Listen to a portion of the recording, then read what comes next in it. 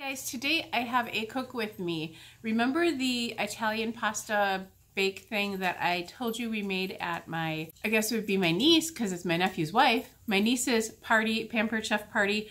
They used the Instant Pot pressure cooker that they have to make this recipe, and it turned out really, really good. So I am doing a cook with me on it and show you how that's made. Let's get started.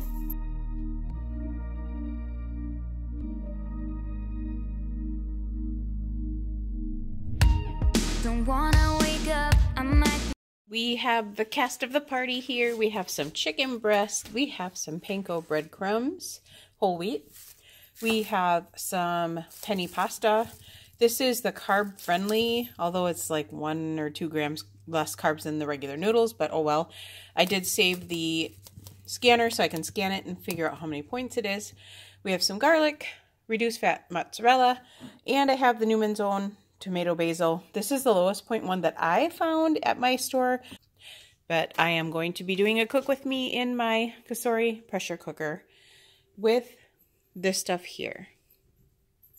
Okay guys, I have you up on the tripod. The first thing you're going to do is put your chicken breast inside your Cosori, and I am going to give it a quick spray with this just so the chicken doesn't stick to the bottom. And these are pretty huge chicken breasts. I mean, really huge. So I'm going to put both of those in there, and you can see they fill up the whole bottom. That's how big they are. I'm going to wash my hands real quick. Just an FYI, this stuff is delicious smelling. My son loves it too. Really good, from Bath & Body. So press saute and then press start, and now you can see that it's heating up. I am also going to add some of this roasted garlic and herb. You can also buy the seasoning from my Pampered Chef party. It's not the same one, but it is really good, and that's the one she used in this dish, and it is really good. I'm going to put a teaspoon of garlic, kind of sprinkle it over each chicken breast, a heaping teaspoon, because we like our garlic. I don't think she did that at the party, but there's what that looks like. I just put it right over the chicken breast. I measured it all out, and this is what it looks like. So it's pretty full. And I actually pushed it down too as I was putting it in there. Not pushing it really firm, but yeah, it's pretty good. Got to get my tongs.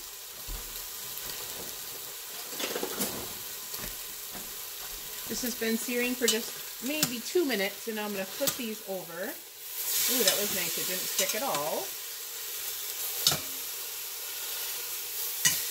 And I'm going to go ahead and season the other side just a little bit. Not as much as the other side was. I want a good flavor on that chicken. Okay, that should be good. Okay, now I'm going to go ahead and add the sauce to it. Because you're supposed to add a little bit of water, I did add maybe 3/4 cups of water in here, and just to rinse out the jar. I'm going to add that in there. She used 2 cups of the noodles. I'm only going to use 1. But I'm going to go ahead and dump this cheese in there now.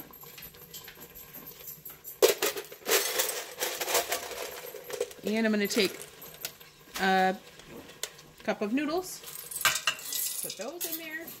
And then I'm going to take a 1/4 cup of these, because that's a serving. It'll be easier to figure out in the points. So I'm going to take a 1/4 cup of these. Make sure you shake it off so it's even, not heaping. And I'm just going to sprinkle these right over the top. That's all you got to do. You're going to take the cover. You're going to take the cover. The arrow's right here, so you put the unlock there towards the arrow, and then twist it, and then you'll hear that sound. Now what I'm going to do, poultry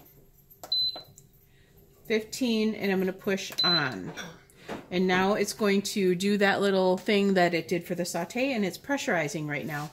Make sure that this is turned to the lock position.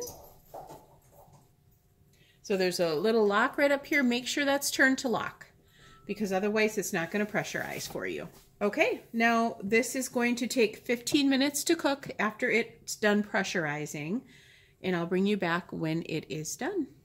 Okay, 15 minutes has went by, longer because I had to wait for it to pressurize, and I'm going to depressurize this.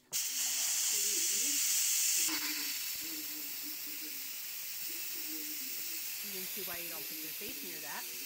Button has popped down, and now we're going to open this up. Open it up away from you.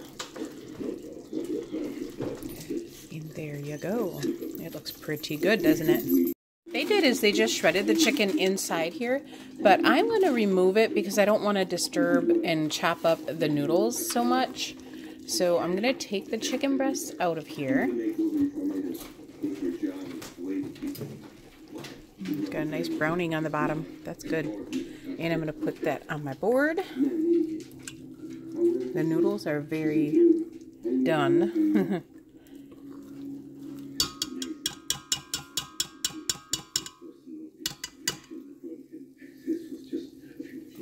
And now I'm going to shred these up. They're shredding very easily, so it'll be done really super fast.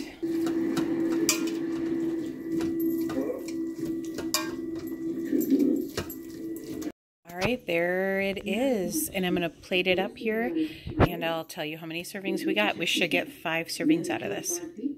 So these are the servings that we got. We only got 4 servings, so this is 9 Smart Points per bowl. So that's not too bad. This is really good.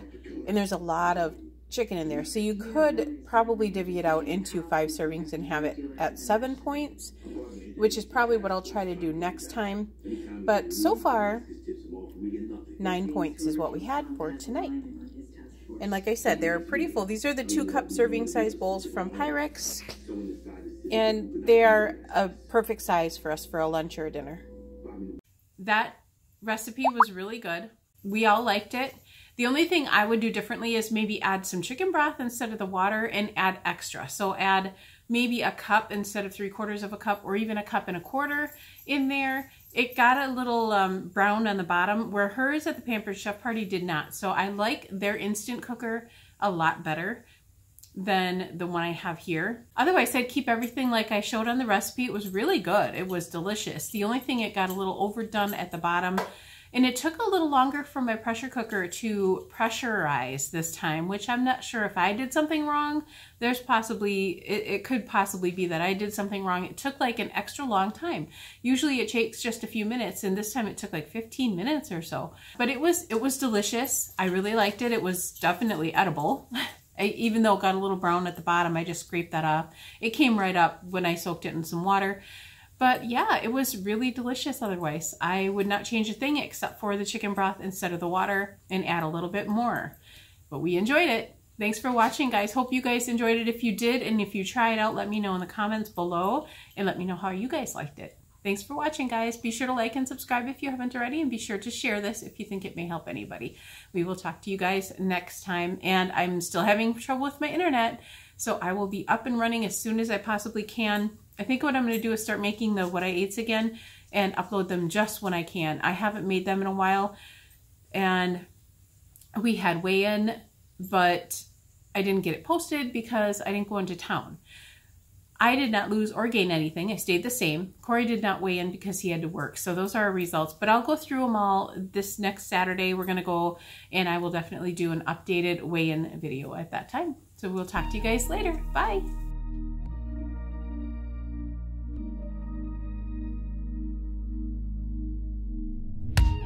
Don't wanna